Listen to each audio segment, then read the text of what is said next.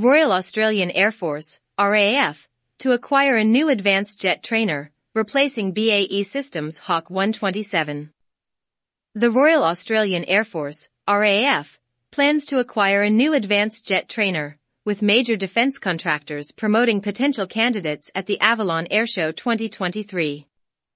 According to a defense official, the decision about a new trainer will be made in 2026, with a contract to be signed in 2027.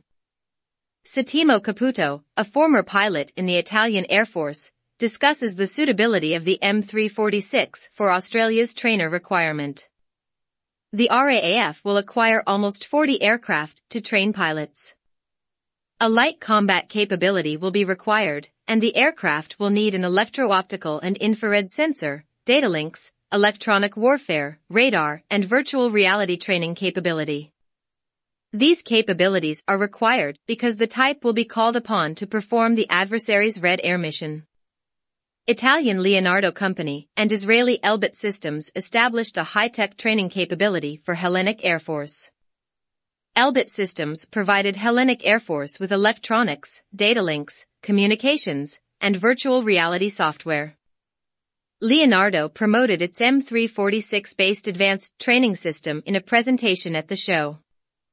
Carmine Russo, head of sales, engineering and IFTS, International Flight Training School, marketing, says the M346 is ideally suited to training pilots destined for fifth-generation aircraft such as the Lockheed Martin F-35, a type operated by the RAF.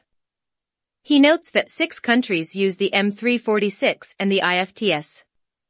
The company has also sold M346s to Azerbaijan Air Force as light fighters. Boeing promoted its developmental T-7 Red Hawk, which will replace the Northrop T-38 as the jet trainer for the U.S. Air Force. The T-7 would fit right into the pilot training and aircraft sustainment our team currently provides for the Australian Defence Force, says Scott Carpendale, Vice President and Managing Director of Boeing Defence Australia. Because the US and Australia have a high degree of interoperability due to flying similar aircraft types, an Australian T-7 Red Hawk could lead to new joint training scenarios between the two countries. Boeing also highlighted the T-7's open architecture and cockpit, which it says will facilitate upgrades for decades to come. T-7A Red Hawk can be configured to use an American-made sensor suite, AESA radar and data links for advanced training capability, plus operate as a tactical aircraft. Cirium Fleet's data indicates that the RAF operates 33 BAE Systems Hawk 127s in the training role. In February 2022, Canberra said it would upgrade the Hawk fleet with updated engines and other improvements.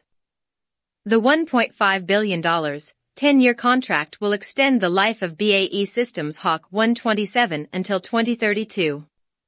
Thanks for watching.